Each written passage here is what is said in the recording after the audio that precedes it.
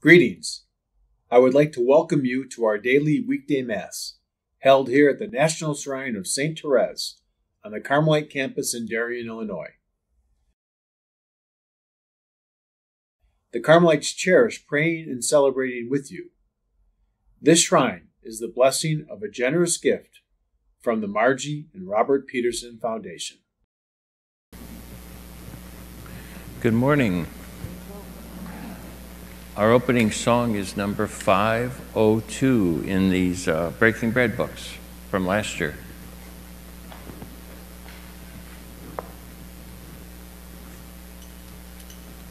You can do it in English or Spanish, whatever you're most comfortable in. I know English. What happened there? Lord, you have come to the seashore, neither searching for the rich nor the wise, desiring only that I should follow. O Lord, with your eyes set upon me, gently smiling, you have spoken my name. All I long for, I have found by the water. At your side, I will seek other shore. I want to welcome everyone as we celebrate this Eucharist here on the Tuesday of the 18th week of Ordinary Time. And so those who are here present in the National Shrine and those who are joining us virtually. So let's for a moment presence ourselves amid the presence that is always present deep within us and all around us. Let go of anything that takes our mind or our heart away from where our feet are in this assembly of God's people.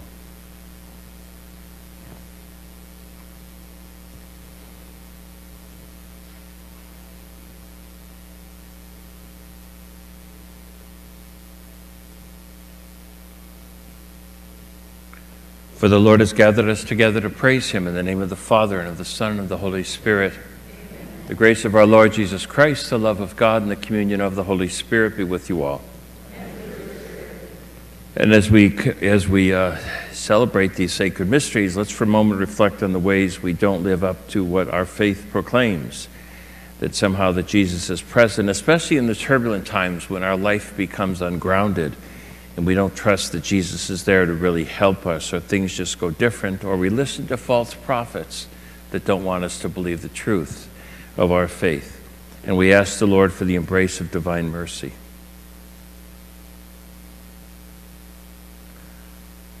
Lord, have mercy. Christ, have mercy. Lord, have mercy. And may Almighty God have mercy on us, forgive us our sin, and bring us unto life everlasting. Let us pray.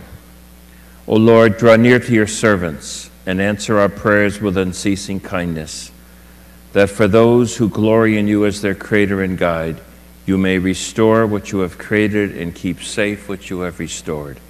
And we ask you this through our Lord Jesus Christ, your Son, who lives and reigns with you in the unity of the Holy Spirit, as our one God forever and ever.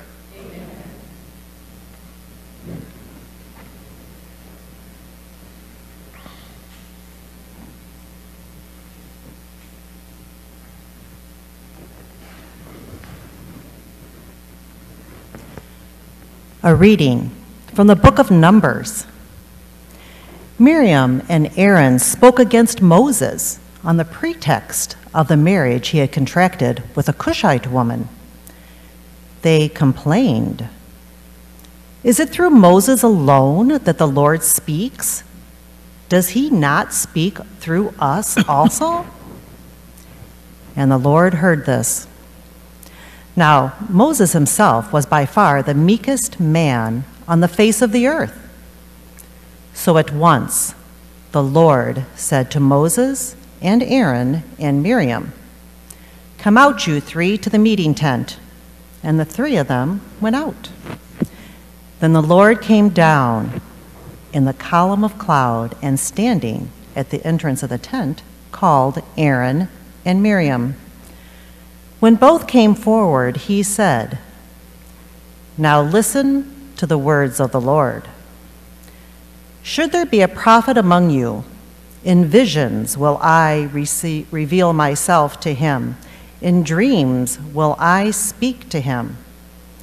Not so with my servant Moses. Throughout my house he bears my trust. Face to face I speak to him, plainly and not in riddles. The presence of the Lord he beholds. Why then did you not fear to speak against my servant Moses?" So angry was the Lord against them that when he departed and the cloud withdrew from the tent, there was Miriam, a snow-white leper. When Aaron turned and saw her a leper, he said to Moses, "Ah, my Lord, please do not charge us with the sin that we have foolishly committed. Let her not thus be like a stillborn babe that comes forth from its mother's womb with its flesh half consumed." Then Moses cried to the Lord, "Please, not this. Pray, heal her." The word of the Lord.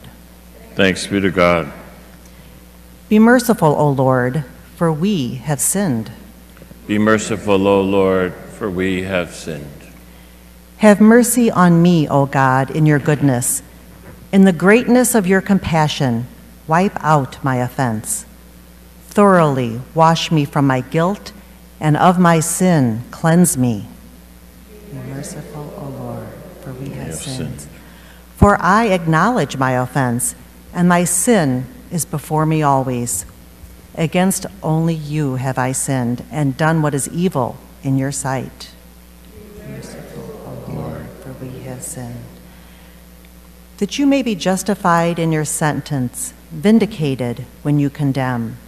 Indeed, in guilt was I born, and in sin my mother conceived me. Be merciful, O Lord, for we have sinned. A clean heart create for me, O God, and a steadfast spirit renew within me. Cast me not off from your presence, and your Holy Spirit take not from me. Be merciful, O Lord, for we have sinned.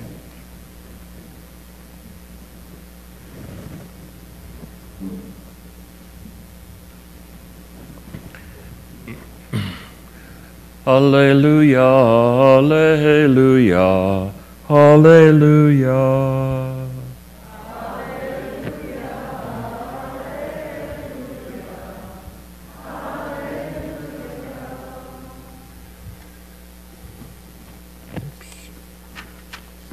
Rabbi, you are the Son of God, you are the King of Israel.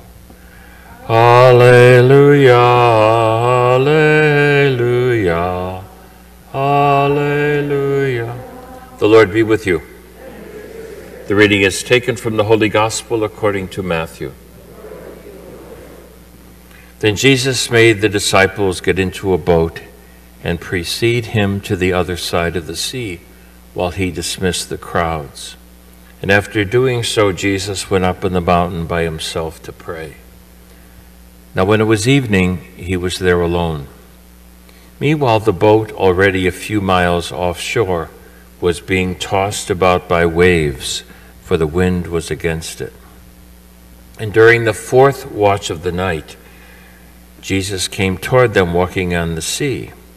Now when the disciples saw him walking on the sea, they were terrified. "It's a ghost," they said, and they cried out in fear. And at once Jesus spoke to them, "Take courage, it is I. Do not be afraid." But Peter said to him in reply, "Lord, if it is you, command me to come to you on the water." And Jesus said, "Come." So Peter got out of the boat and began to walk on the water toward Jesus. But when he saw how strong the wind was, he became frightened and he began to sink. And he cried out, "Lord, save me." Immediately Jesus stretched out his hand and caught him. and said to him, O you of little faith, why did you doubt? And then after they got into the boat, the wind died down. And those who were in the boat did him homage, saying, Truly you are the Son of God. Now after making the crossing, they came to the land of Gennesaret. And when the men at that place recognized him, they sent word to all the surrounding country. And people brought to him all those who were sick, and begged him that he might touch only the tassel of his cloak. And as many as touched were healed. The Gospel of the Lord.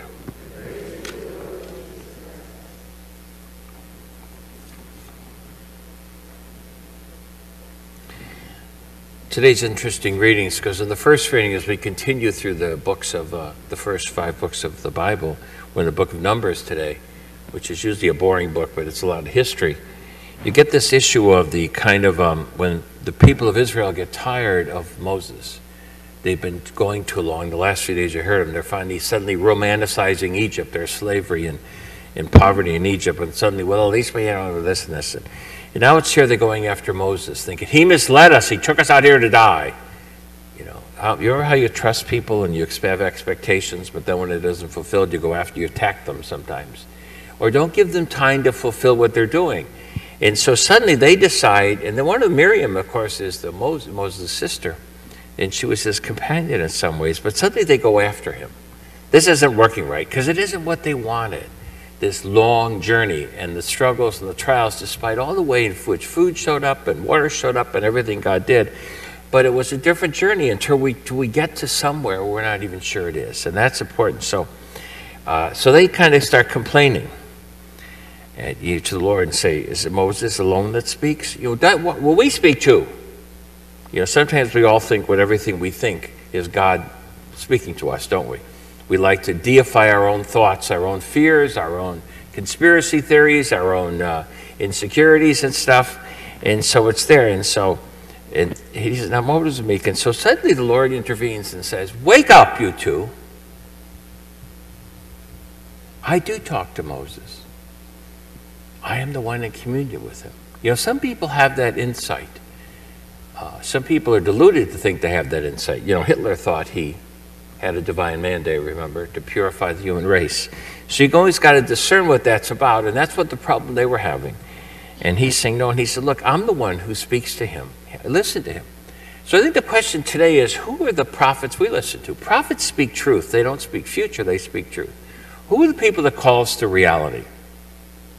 Who are the people who delude us? We all have these false prophets that take us on fantasy trips, or trips of disillusionment and division, that aren't gospel-based and aren't the Word of God, even though they think they are. And we sometimes deify them as almost if they're messianic. And I think we have to look at that. And then he said, and of course, there's that interesting part of the story. It looks like after this vision they have of God with Moses and him in her, that she seems to be a leper. She's kind of ostracized in that story, somehow. And I think we have to be careful of that. Who do we follow? Who's leading us into a sense of what's true, what God has said? Because we live in a world right now that truth got mixed up. Truth has to be what I want it to be. Do you ever have people look at you or sometimes say, I know why you did that, something you didn't like? I know why you did that. Well, I know what I did, but I didn't do it for that reason. You know how they think they can read your mind and heart? And it's interesting. And we follow certain people sometimes that divide us and don't speak to the kingdom of the dignity of all human beings, not just the dignity of those who are Catholic or special or whatever we think our tribal group is all about. So I think we have to look at that. Who are the prophets we listen to today? Especially in a world that's so divided as ours is. And, the interesting piece is before I used to see it occasionally. Now, 24 hours on news, and it's all over the social media, and things that are totally wrong. We know that are just scientifically wrong. Just because people don't like it, they badmouth it and stuff. You can see it with the vaccine sometime going on. People making fun of it as their friends and wives and husbands are dying of it. It's not true because I don't want it to be true. So we define truth as what I want, not what is. And I think that's always the issue. So a prophet's always going to get us deeper. In a religious thing, it's always going to be someone who reminds us not that we're distanced from God or sinners before God or unworthy before God, that we are God's beloved daughters and sons with the responsibility and the glory that comes from that. And then you get this Jesus issue, and I think the other part of it is this wonderful story. Some of you have been on the Sea of Galilee. It always looks so peaceful until those storms come up. But Jesus there, he's fed the crowd, he's been teaching them. He says, get in the boat and go over there and I'll meet you on the other side. And he goes to be alone. Jesus always needs to be alone, to listen. Father, what's going on here? What's going on? You know, because he's trying to get in touch with his own message and his identity in his human heart and mind. So they go off the thing, and of course the storm comes up, and they're all scared, and you know, where is he when we need him, and blah, blah, blah. We all say that sometimes. When life isn't moving, where are you, God? And suddenly he comes walking on the water. And there's, oh, it's a ghost. It has to be a ghost. What is this, you know? And then Peter does that wonderful thing, and Jesus, it's a ghost, and then Jesus said, take courage, don't be afraid, it's me. Really? You know, he had been on a roller coaster with some of them. And then Peter said, if it's you, command that I come to you on the water. Great story. And Jesus said, come on. It's a great story.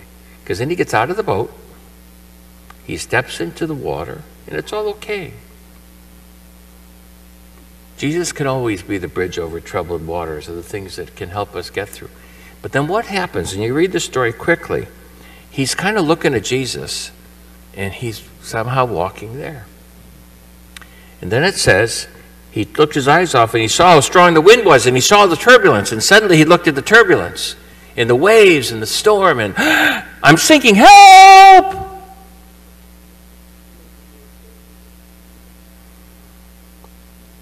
Jesus said, stretch out your hand, come on. I think a lot of us amid the time when our lives become on troubled waters, or things don't go right, or we come ungrounded by a lot of things, you know, we kind of panic and say, where were you? Where are you? Why did you leave me? See, Peter made the mistake, instead of keeping his eyes on Jesus, who's looking, say, it's me, it's really me. Do we keep our eyes on him, or do we look at everything around us? Look what's going wrong. Look at the turbulence I'm living with. And you sink in it, and you sink in it. And he says, oh, you of little faith. So I think our faith, as we gather here today on this early in August, is how much does our faith help us to trust that God is there amid the turbulent times? And the prophets can speak to the truth of our faith, that God is always present in everything and everyone. He's not only present in his word, he's present in his body and blood, he's present in us as his people. And he's present in all the people and experiences we're going to have this day. And somehow to trust that, and trust that experience of God, it's hard. Because we have certain limited expectations of where God is and what God will do and where God will show up. And that's exactly what Miriam and, what's his name? And Aaron, the priest, was doing. And so I think, look at it today as we gather through this day, as we hear it in the middle of it, celebrating Eucharist, is where do we see God in the midst of the troubled times? And who are the people we listen to that point to that presence? And who tell us to deny it, to get caught in the turbulence, the storms, the conspiracy theories, the denials that somehow divide us, rather than unite us in this Christ that we eat and drink and listen to and follow. Jesus promised that whenever we gather together in faith, Abba, our Father, will listen to us, and so let us pray. Let's first of all pray for peace in our world, and wherever people suffer from the violence, the injustice, and historic misunderstanding of others, let us pray to the Lord. Let's gather together in our hearts and pray for those people who need the healing power of the Lord Jesus, mentally, emotionally, physically, spiritually, or relationally.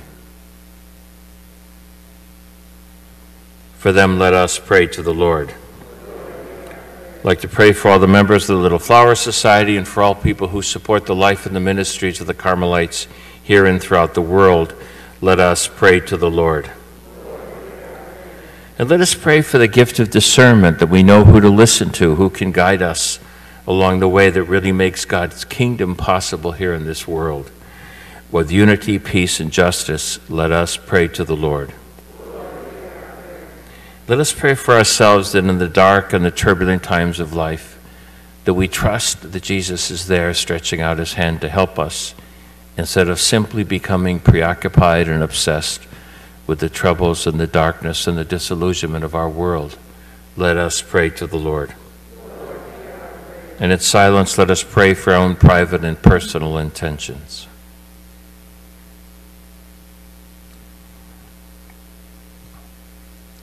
For them, let us pray to the Lord. Gracious and faithful God, thank you for always listening to us. And we ask you to continue to manifest your presence in our life by responding to the needs that we place here before you, and those that lie unspoken and even unknown in the silence of our hearts. And we ask you this through Christ our Lord.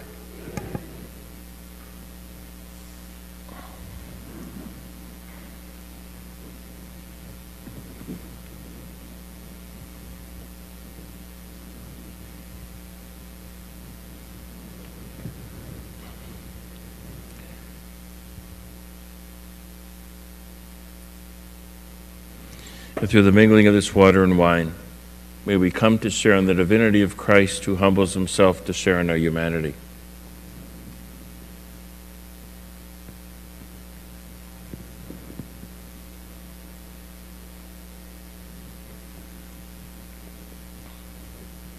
And blessed are you, Lord God of all creation, for through your goodness we have this bread and wine to offer, fruit of the earth and vine and work of human hands.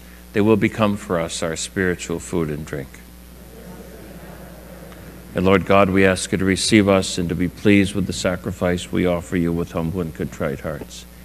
And my sisters and brothers, let us pray that our sacrifice may be acceptable to the Holy One, our God.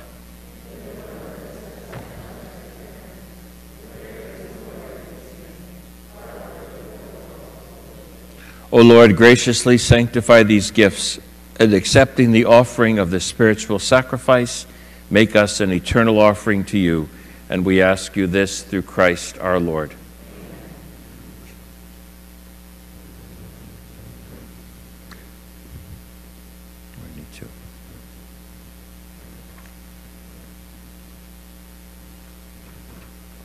The Lord be with you. Lift up your hearts. Let us give thanks to the Lord our God. It is truly right and just, our duty and our salvation, always and everywhere to give you thanks, Father most holy, through your beloved Son, Jesus Christ, your Word, through whom you made all things, whom you sent as our Savior and Redeemer, incarnate of the Holy Spirit and born of the Virgin Mary. Fulfilling your will and gaining for you a holy people, he stretched out his hands as he endured his passion, so as to break the bonds of death and manifest the resurrection. And so with the angels and all the saints, we declare your glory as with one voice we acclaim, Holy, holy, holy Lord, God of hosts, heaven and earth are full of your glory. Hosanna in the highest. Blessed is he who comes in the name of the Lord. And you are indeed holy, O Lord, the fountain of all holiness. And make holy, therefore, these gifts, we pray, by sending down your Holy Spirit upon them like the dewfall, so that they may become for us the body and the blood of our Lord Jesus Christ. For we remember and give thanks that at the time that he was betrayed and entered willingly into his passion, that Jesus took bread, and giving you thanks, he broke it, and he gave it to his disciples, saying, Take this, all of you, and eat of it, for this is my body, which will be given up for you.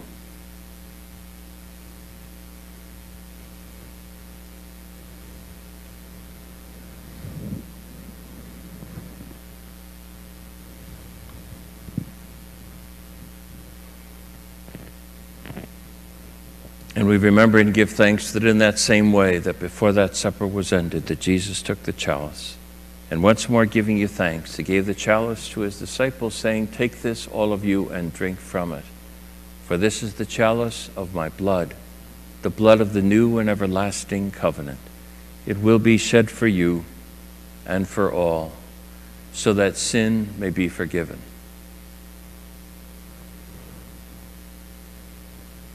And do this in memory of me.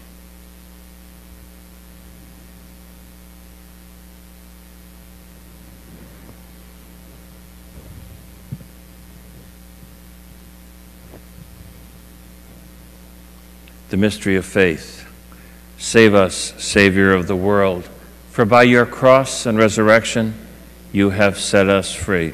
And therefore, as we celebrate the memorial of his death and resurrection, we offer you, Lord, this bread of life and this chalice of salvation, giving thanks that you have held us worthy to be in your presence and to minister to you. And humbly we pray that partaking of the body and the blood of Christ, that we may be gathered into one by your Holy Spirit.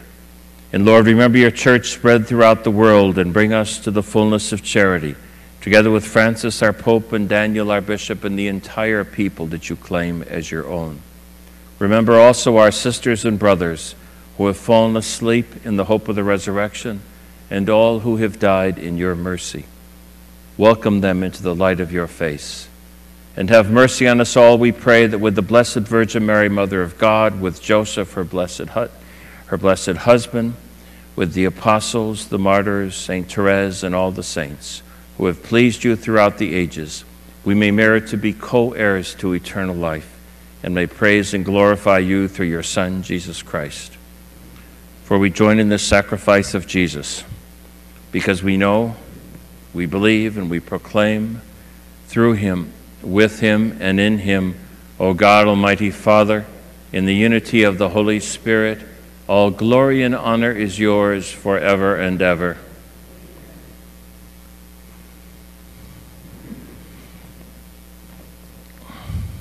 And inspired by divine teaching, let's pray as Jesus taught us to pray. Our Father, who art in heaven, hallowed be thy name. Thy kingdom come, thy will be done, on earth as it is in heaven. Give us this day our daily bread, and forgive us our trespasses, as we forgive those who trespass against us. And lead us not into temptation, but deliver us. Lord, deliver us from all evil and from all fear, from whatever prevents us from knowing you and from loving one another. We ask for your mercy. We ask for your peace, so that we can live all of our days joyfully awaiting and experiencing the coming of our Savior, Jesus Christ. For the kingdom, the power, and the glory are yours. And Lord Jesus Christ, you said to your apostles and to your friends, I leave you peace, my peace I give you. Look not on our sins, but on the faith of your church gathered here, and grant us the peace and the unity of your kingdom, where you live forever and ever. The peace of the Lord be always with you. And let us offer each other some sign of Christ's peace.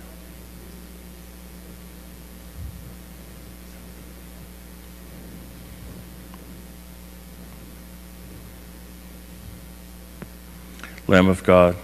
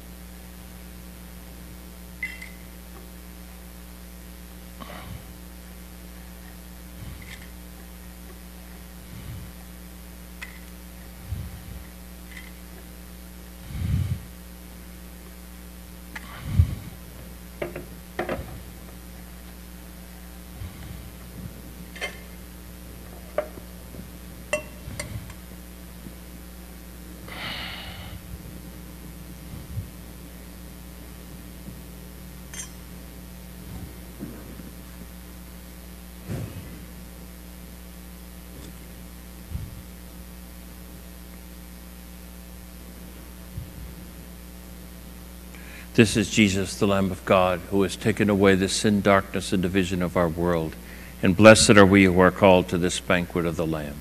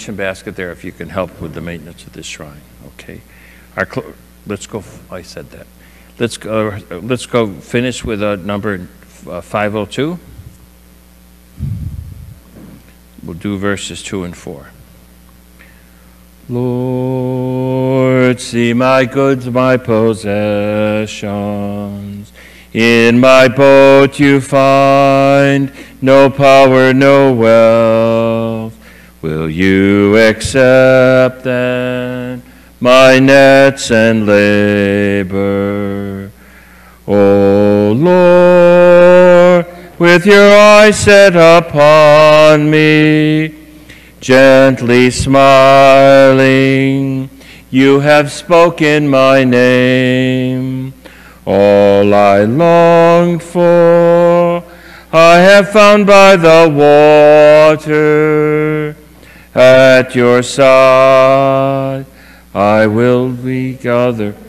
Verse 4. Lord, as I drift on the waters, be the resting place of my restless heart, my life's companion. Thank you. Oh Lord, thank you. With your eyes set upon me, gently smiling, you have spoken my name. All I long for, I have found by the water. At your side, I will be gathered sure.